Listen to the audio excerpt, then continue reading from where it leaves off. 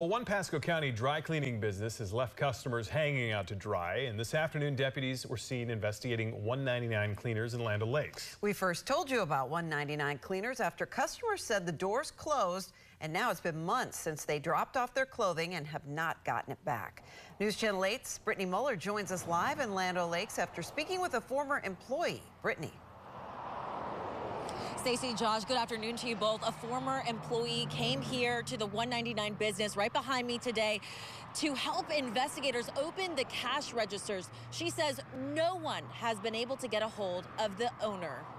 Investigators seen combing through clothing on racks at 199 Cleaners in Land O'Lakes. It's a huge mess in there. Like, even I, who, I worked here for like 5 years, I don't even know where to start in there. A former employee says when she was working here from 2016 to 2021, the business never had any problems. But 6 months ago, that changed, prompting the Pasco County Sheriff's Office to launch an investigation. A lot of people that were like regular customers, they were here for like ever.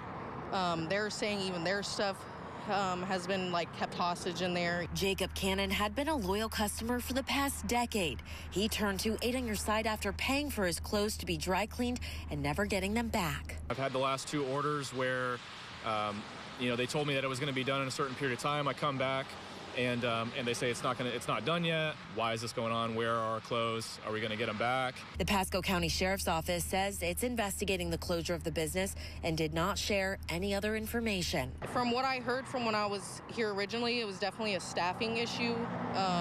He couldn't keep people on the counters.